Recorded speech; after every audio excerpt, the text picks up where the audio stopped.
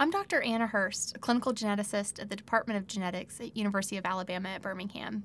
And today I'll be joined by Ashley Cannon, genetic counselor in the department. We're going to talk to you about the roles of medical geneticists and genetic counselors in clinical genetics clinic. There are many types of professionals in the field of genetics. These include medical geneticists, genetic counselors, scientists, and nurses. Today we are going to focus on medical geneticists and genetic counselors, as these are the most common professionals your patients may encounter in the clinic.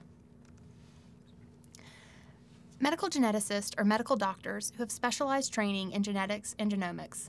Typically, they complete an initial residency program in a primary care field, like pediatrics or internal medicine, followed by a second 2-year residency in genetics and genomics. However, there are new combined programs where an individual can complete dual residencies in genetics and another field simultaneously in 4 to 5 years.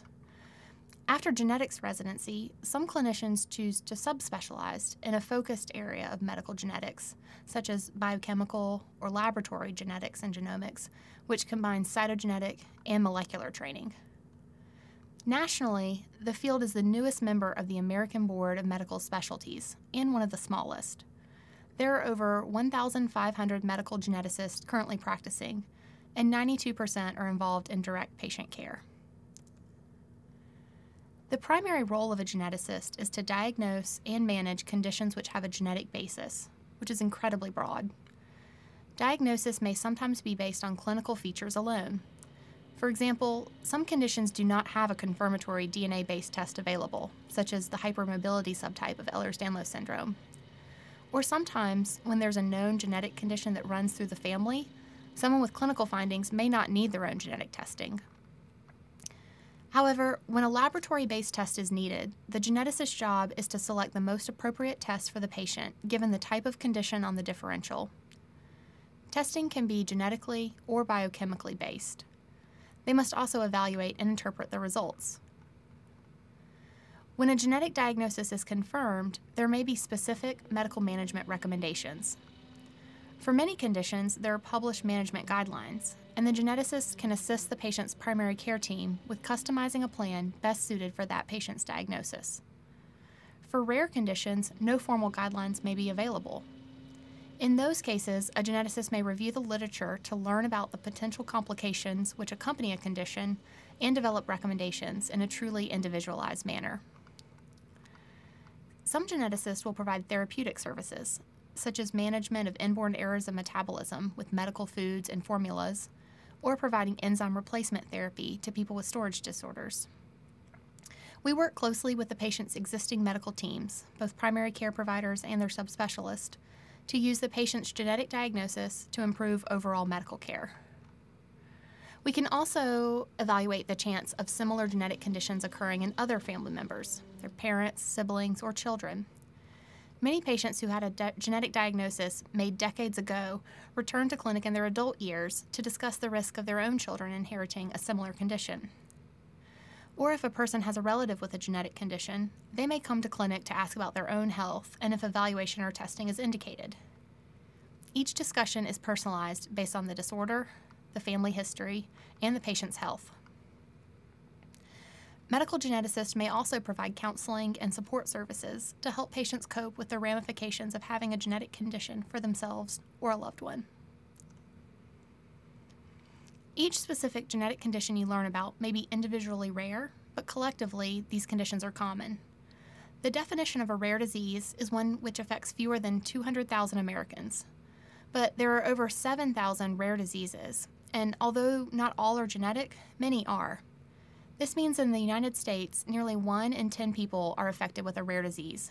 In Alabama, that's over 480,000 people. One of the things I love about this field is that it allows me to think about a diverse range of conditions involving almost any organ system across the entire lifespan. We also can follow all members of a family, as a condition may impact each family member differently. Our diagnostic skills must be focused on the entire patient, their life history, and that can be even prenatal or early childhood development, and subtle findings that can be clues to a larger diagnosis. We often seek historical records from other providers to ensure we have the precise diagnostic terminology of a patient's features. Our physical exam is also unique, as many geneticists are dysmorphologists, meaning they are trained to recognize facial developmental patterns and distinct features unique to a particular syndrome. I also enjoy the field of genetics because we get to utilize cutting-edge genomic testing in the direct assessment of our clinic patients. Genetic testing is one of the most complicated aspects of our field, as new tests are rapidly expanding. It's estimated that over 75,000 genetic tests are on the market, and 10 new tests are added daily.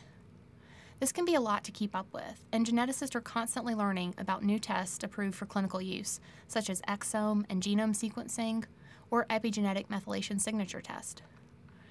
Each test has its own value, for example, and although exome and genome sequencing is an exciting new way to look at the full expanse of a person's DNA, it has limitations, and it does not replace traditional methods of chromosome karyotyping for chromosome rearrangements. It's important to recognize the limitations of each test because a patient may assume that if they've had one type of genetic testing performed, it's comprehensive, which is usually not the case. Communicating this with patients and families can be challenging and may be best provided in a team-based atmosphere. Geneticists may also connect a patient with specific referrals to other providers in the healthcare system for their condition-driven needs. Geneticists and genetic counselors can work together to communicate information to patients, but it may be the genetic counselor who can dedicate more time and attention to the nuances of psychosocial ramifications of learning news of a genetic diagnosis. So now my colleague, Ashley Cannon, genetic counselor, will tell you more about their field. Thank you, Dr. Hurst. As she mentioned, as the study of genetics has advanced, it has become evident that there is a need for professionals who understand genetics and can guide and support patients as they make decisions about genetic testing and their health care.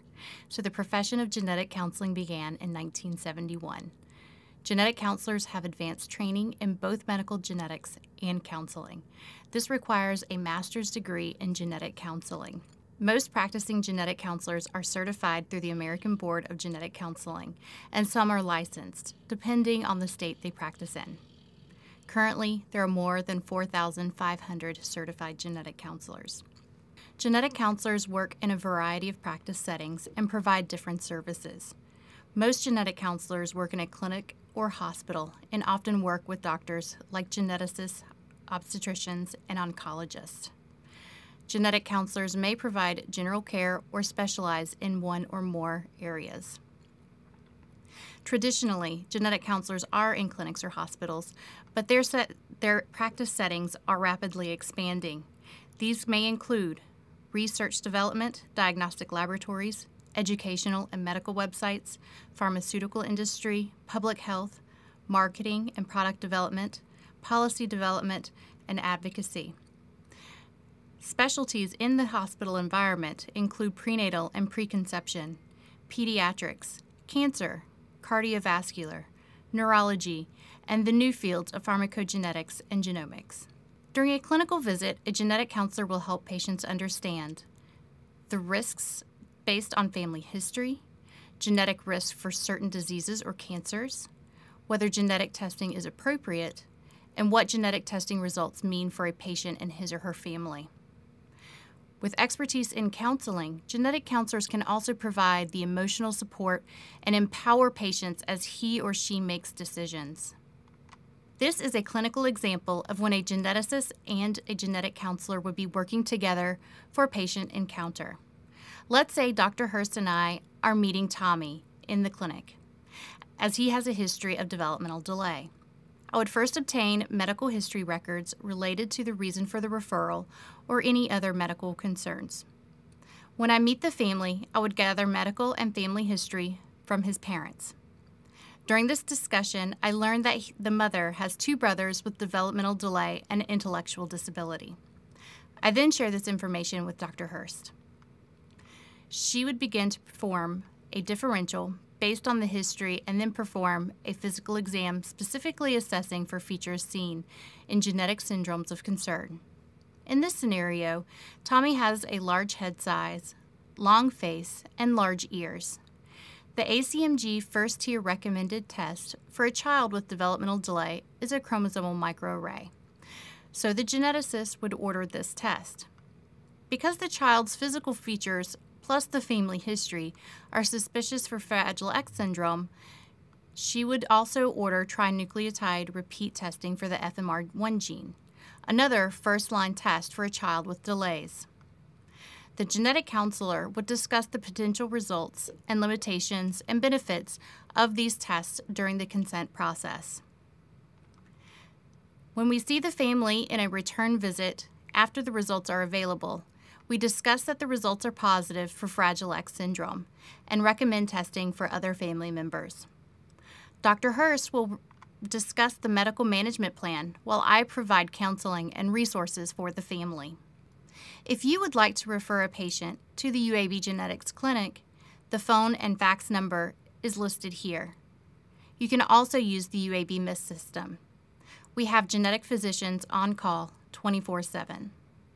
If a patient or their family members are not local, you should check out findageneticcounselor.com. This is a directory of over 3,300 genetic counselors in the U.S. and Canada. It can assist physicians and patients in accessing genetic counseling services. There is also a search option to filter by location, specialty, and even virtual capabilities.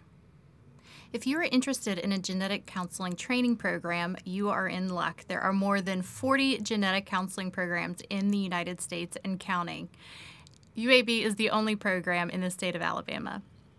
The career outlook for genetic counselors is highly optimistic. The genetic counseling profession is rapidly expanding and diversifying. Graduates of the UAB Genetic Counseling Program typically have job offers before graduation. Since 2006, the number of genetic counselors has grown by 85%, and there is still a need for more genetic counselors, as evidenced by more jobs available than practicing genetic counselors. To learn more, visit nsgc.org. There are also several genetic residency training programs. Medical genetics residency training programs are offered as a variety of training tracks. All tracks lead to eligibility for the American Board of Medical Genetics examination in medical genetics. The training tracks are different by institution, and the UAB program includes categorical genetics, pediatrics and genetics, internal medicine and genetics, maternal fetal medicine and genetics, and biochemical genetics fellowship. Thank you.